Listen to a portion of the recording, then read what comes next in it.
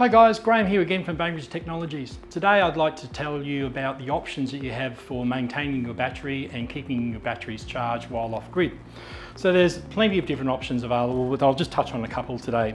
So firstly, having a good battery and a good battery bank, and having the right size battery bank is very important to start with. If you're going away with batteries which are way undersized for the application that you've got, trying to keep them charged up on the go while you're off grid can be challenging, especially if you come into bad weather and you've got a number of days where it's overcast and raining and you've been relying on solar to charge your batteries up. If that's the case, sorry, you're in for a big disappointment. So having the right size battery bank to start with is imperative. We have a great range of lithium batteries here at Baintech Technologies, also to the point where we have them with their own DC to DC built in as well. So that's one of the first options that we can look at. So a lot of modern vehicles these days have smart alternators, which ultimately they're just to look after the starting and cranking battery of the vehicle. And once they're turned off or have been reduced in their power output, they're not going to keep your batteries charged in your auxiliary battery in your vehicle or in your camper trailer or caravan or whatever setup you actually have. So it's imperative to have a DC to DC, and having it built into the battery is a fantastic piece of equipment because it saves on having extra devices installed into your vehicles and paying extra money to do so. If you don't go down that option, well then you do go down the option of having an external DC to DC. The CTEK device here is a fantastic piece of equipment for that as well. This is the new D250SE model, which is capable of doing lithium as well. So it will do all chemistry of batteries from lead acid through to your AGMs and gel batteries and also lithium.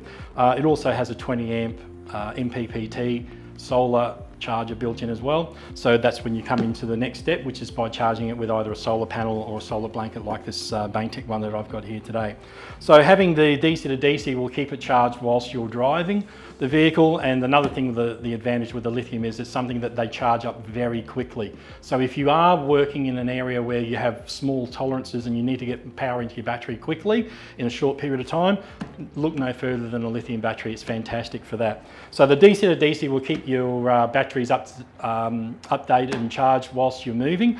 But once you're static and you're set up and you're free camping, so to speak, or you're off grid, then something like a solar panel and a solar blanket's where it comes very important. Even if you've got a caravan with a number of solar panels on the roof, as I said before, you do get days where you get a lot of overcast days, and therefore then it limits you to how much solar you get through those panels. By plugging in an external blanket, giving you, like this one here, another 180 watts of coverage, it just gives you that little bit more power than you normally wouldn't have if your solar panels on the roof aren't working to 100%. So it's imperative to have a second or a backup, which you can use in a mobile device in a way that you can charge the batteries on your vehicle, you can charge your auxiliary in the back of your car, you can charge the batteries in your caravan and so forth. So, solar panels and solar blankets are a very important thing to have if you're going off grid. Even if you've already got solar on your vehicle, it's important to have a backup just to give you that little bit of extra power when you do need it.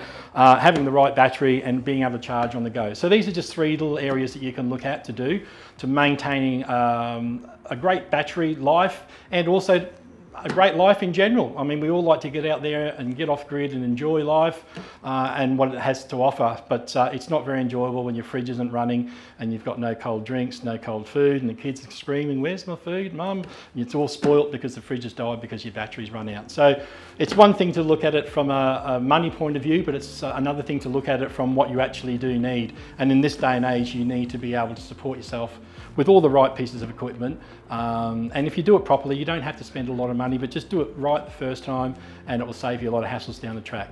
If you need any more information, please look up the link attached.